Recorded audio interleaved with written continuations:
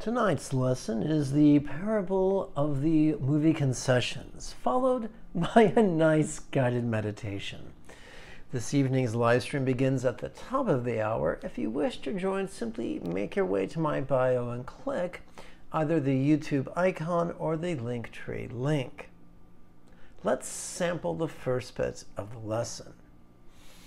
It was 1971, and I was in first or second grade. A classmate's mother had taken many of us to see Willy Wonka and the Chocolate Factory for his birthday. My family did not often go to movies, so this was very exciting for me.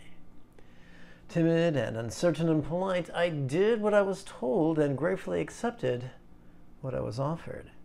I was offered hot buttered popcorn and what seemed like a huge vessel of Dr. Pepper, a soda I had heretofore